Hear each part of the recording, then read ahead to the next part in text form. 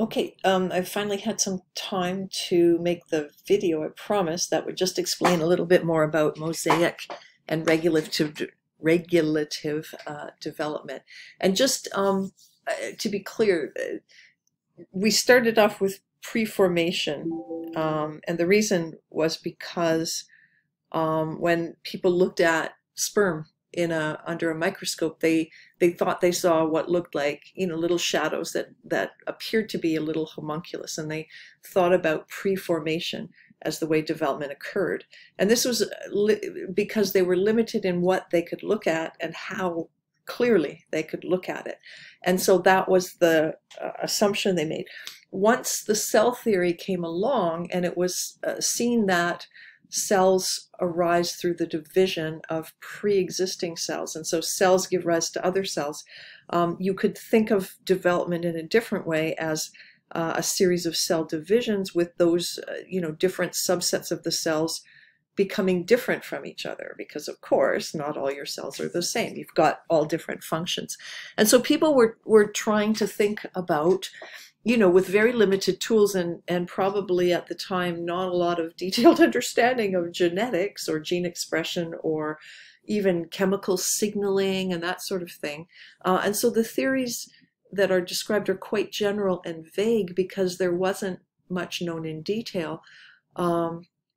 And they were just theories. So one theory said mosaic development is how it happens, and there was a little bit of evidence that suggested that.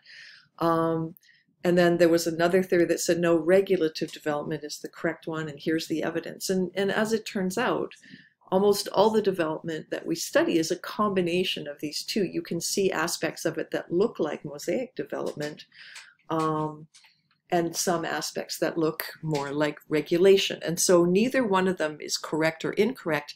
It's just that each model was based on some limited data. And so there was some discussion about that, essentially. So just the idea of mosaic development was basically that, okay, you've got a set of determinants or factors. You didn't know what those were, but somehow they promote certain cell fates, right?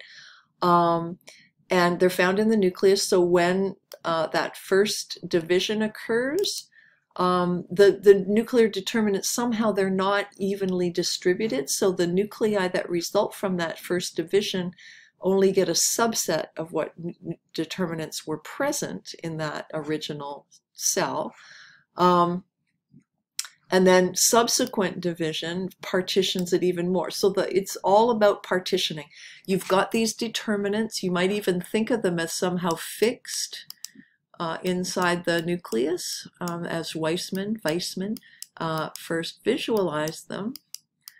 And then as the cell divides more and more, and the nucleus, of course, is dividing along with the cell, then these stay fixed to their particular bit of membrane, which can only go into a subset of daughter cells. And the idea is that you then end up, this is a very oversimplified diagram, but suppose there were only 4, you'd have to have many more because there's many more types of cells.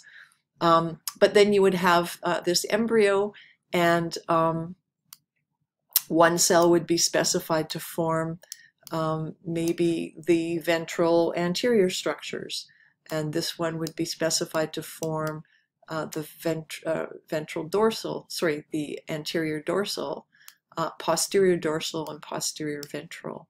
And then as they divided more and more, you'd have a subset of these that was going to form, say, the germline, and a subset that was going to form, say, muscles and nerve cells and all that sort of thing. So this was the idea. And Wilhelm Roux did have some apparent evidence. He observed frog development. Frogs were great for studying because the eggs are quite large. You can see them with your naked eye. You only need a magnifying glass, really, to work on observing them carefully. And he took a red hot needle and destroyed one of the cells, which he still left attached, because it was really difficult to try to detach this without just destroying the whole embryo. And when that happened, he saw the development of the remaining cell into up to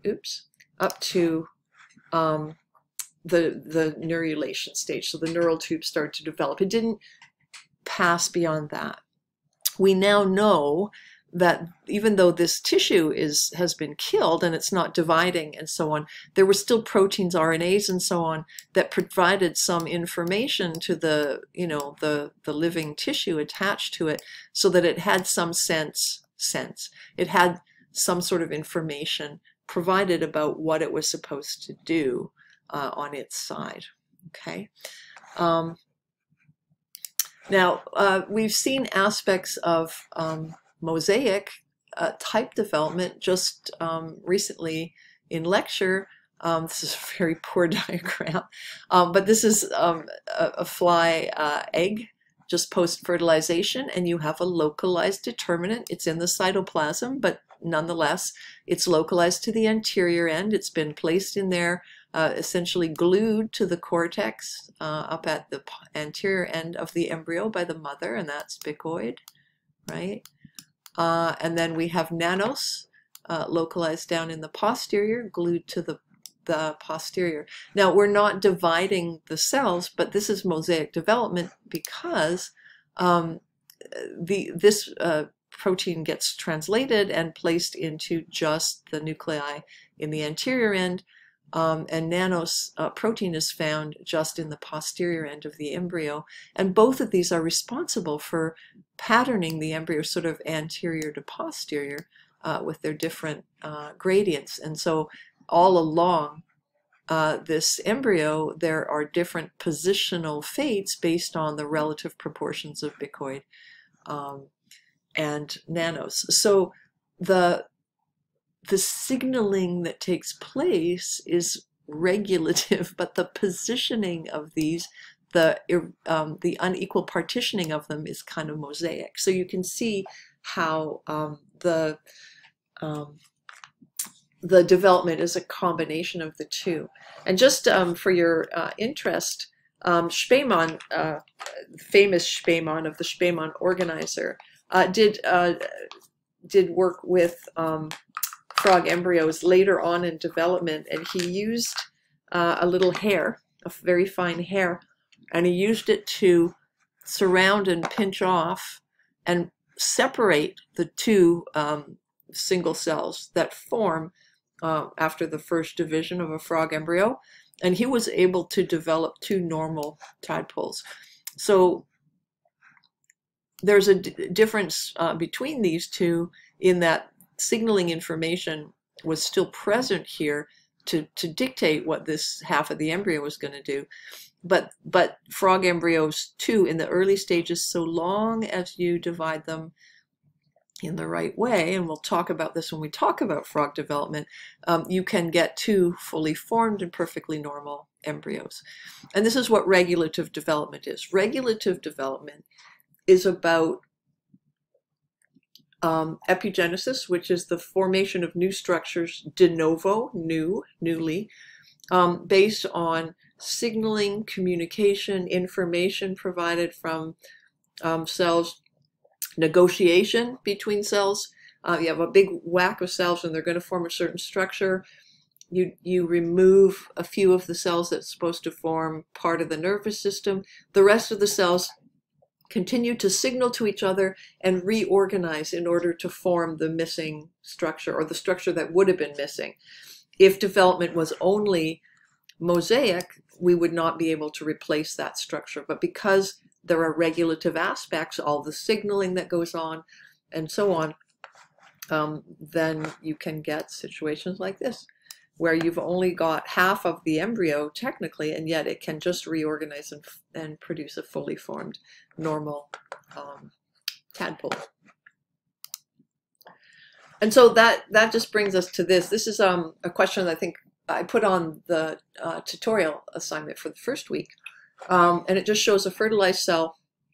It shows the 2-cell stage, the 4-cell stage, and the 8-cell stage. And the question says, if you carefully separate the 2-cell stage cells and the 4-cell stage ones, each one of these can form a normal embryo. However, after that 3rd cell division, you can't anymore. and what would the reason be? Okay.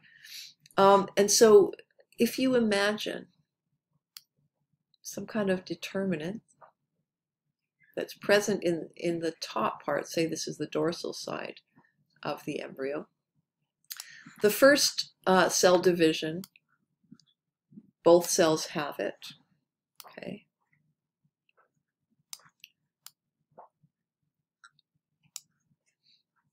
The second cell division, both cells have it, plus they have whatever is elsewhere in the cells, right?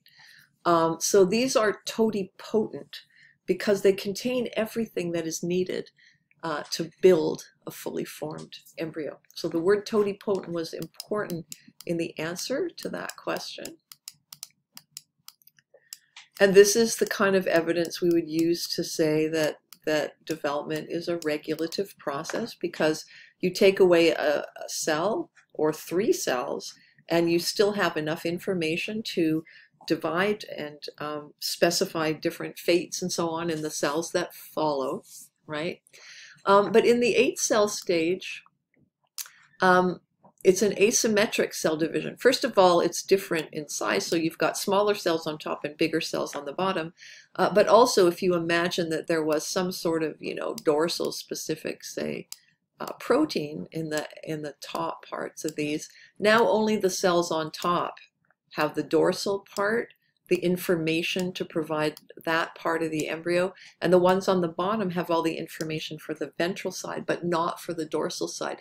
These cells are multipotent. They can still form lots of different kinds of tissues, but they are limited. They can no longer form all the structures.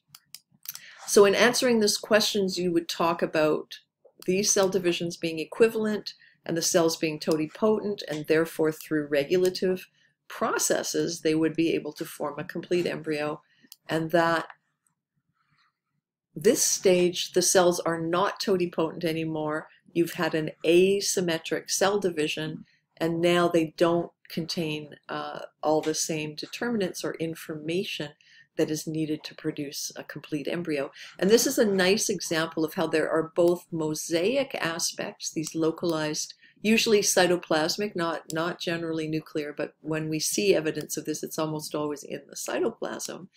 But nonetheless, it's like the mosaic development because it's not equally partitioned, and therefore these cells have now a limitation on their cell fate. And I think that's enough. That's quite a bit longer than I intended. Hopefully it's clear. If you still have questions, do feel free to email and ask or talk to your TA.